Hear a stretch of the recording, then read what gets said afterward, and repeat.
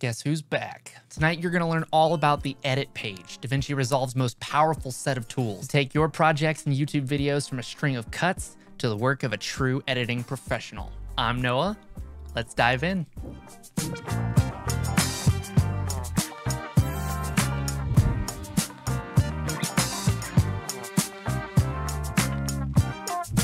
Now, when you first open the edit page, it's gonna look something like this. Up here, we have a preview, which is currently blank because we don't have anything loaded in. And down here, we have our timeline. This is where we're going to make our edits. To get started on the timeline, we're gonna first add some media from the media pool here in the corner. Now, if you didn't load any media into the media pool from the media tab, you can actually just drag it into the media pool directly from anywhere on your computer. Now, to get started, I'm just gonna take these two clips and drag them into the timeline here. You can see this has actually automatically created a timeline for our media to sit in. If you want to, you can actually create a new timeline by right-clicking and hitting Create New Timeline.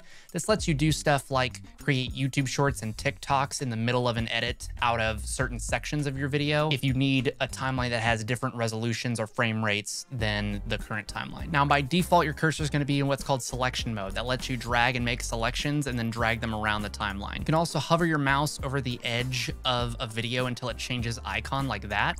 And then when you drag, it will eat into the next clip as you lengthen the clip you're currently on. You can also do this in reverse for the left side of a clip like this. If we look one to the right here, we have trim edit mode. This is going to be a more advanced cursor type. This is going to allow you to make different kinds of edits based on where you set your cursor on your media. One of the ways this works differently than selection mode is that if you hover over the edge of a clip and it changes icon like earlier, now if we drag, you notice it extends the timeline and actually moves the media with the end of the clip. This way you're not eating into this clip over here while you're extending this one. Regardless of which mode you're in, if you set your cursor in the middle of two clips, you will lengthen one while shortening the other. And then again in trim mode, you can grab the colored edge of a clip to move it left or right in the timeline, or you can grab the thumbnail of the clip and it will actually let you adjust the starting and end times of the clip. This lets you make sure that the clip takes up a strict amount of time, like if you're editing to music, but it lets you adjust which part of the footage you want to be showing. Now, this icon to the right of trim edit is called dynamic trim mode. This basically allows you to use your keyboard in place of your mouse when it comes to making the trims of the edit. I prefer using my mouse to edit, so I've never really used this function, but it's something to play around with and see if you prefer. And lastly, we have blade edit mode. This lets you go around and make cuts in the middle of your footage so that these become individual clips. If I'm going too fast or this seems too complicated, stick with me. Drag some clips into your Resolve, play around with these different functions, get a feel for how they work, and check out my video on introducing editing in Davinci Resolve. You can get there by clicking this button here in this corner. Now, these three buttons here are Insert Clip, Overwrite Clip, and Replace Clip. If you have a clip selected in the media pool here, you can hit Insert Clip, and it will insert it into the timeline, moving all the rest of the timeline in place. If you hit Overwrite Clip, it will take the clip and put it in the middle of the timeline where you have your playhead. And then if you hit Replace Clip, it will take the clip you have selected and replace the clip at your playhead with it, which didn't actually change what I had here, but you get the point. This little magnet here enables and disables snapping. If I turn it off, you can see I can freely drag the clip wherever I want. If I re-enable it, you notice it will snap to the ends and beginnings of clips as well as my playhead. This little chain link here will toggle whether or not linked clips stay in sync. By default, if you take a clip and start moving it around, the audio that's attached to it will stay attached and in sync with it throughout the edit. Now, if I don't have anything selected here and I click the link, I can now grab audio and video and separate them from each other. If you ever want to unlink something, you can select it and then right click, and then you can toggle link clips here.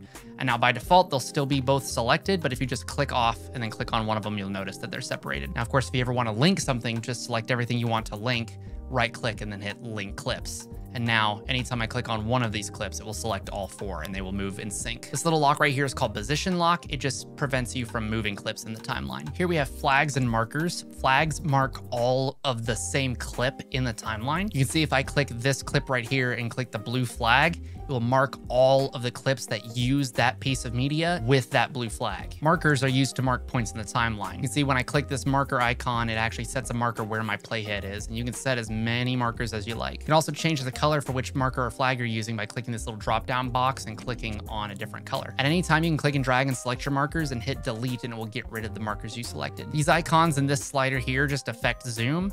My favorite way to control zoom is by using control and the mouse wheel to move back and forth, and Alt and the mouse wheel to zoom in and out. Now that we know how to navigate the timeline and add media, I'm gonna draw your attention to the corners here where there's several different tabs that have even more tools for us to make even more advanced edits. First, in the top left, there's the sound library. Now you can actually download a sound library from Blackmagic for use with Resolve, but I like using my own sound effects, so I've never really used it much. If we click over to the edit index, this has information on all of the clips in our timeline. And then there's my favorite tab, which is effects. And if we click over to effects, you'll notice it opens the effects tab and the edit index at the same time. If I close the edit index, you'll see the effects tab takes up this entire side of the screen.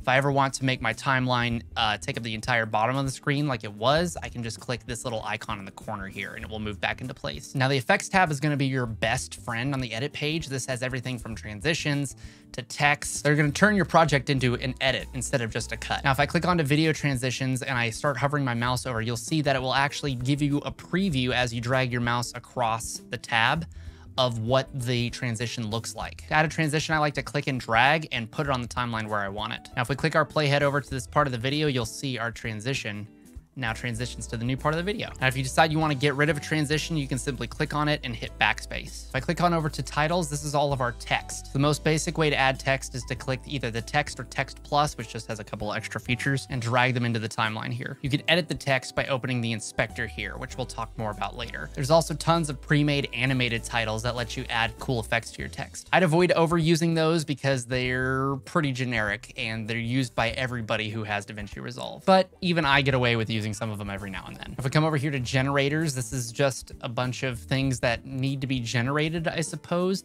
Things like solid colors that you can drag into the timeline. Click on effects, you have a bunch more pre-made effects like these binoculars here, as well as the fusion composition and the adjustment clip, which we're going to talk more about later. Click on over to open effects. This is where you have every effect from blur to invert color to glow effects to lens flares to light rays to mirrors to scan lines. You get the point. To apply it to a clip, we're simply going to click it and drag it onto the clip we want to apply it to. I like this radial blur. It reminds me of the Mr. Krabs meme. What was it?